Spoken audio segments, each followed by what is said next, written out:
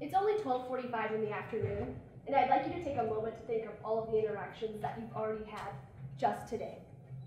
Perhaps you said good morning to a loved one, or greeted a fellow student when you got here. It doesn't matter who it was with or where it was, but that behavior in that context was reinforced because that other person probably said hi back to you. We use speech every day for these simple exchanges, and we take that ability for granted. It's been approximated that 50% of children diagnosed with autism spectrum disorder will never develop functional speech. And with prevalence on the rise, now 1 in 68, it's an issue worth talking about. Not surprisingly, these children with autism often develop what we call, quote, problem behavior. But understandably, if I can't tell you to quit it, I might bite you or push you to get you to go away. And in that context, these behaviors make sense. Now, my job as a clinician is to decrease these problem behaviors. But more importantly, my job is to increase adaptive alternatives that meet the wants and needs of that child.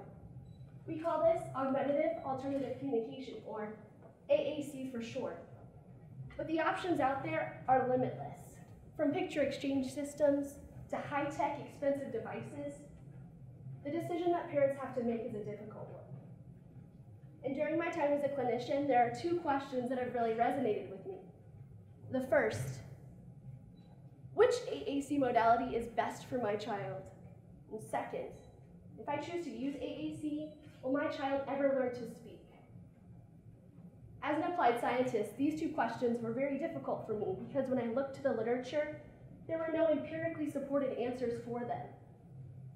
We had a multitude of AAC options out there, but we did not have the comparison studies providing evidence for one over the other.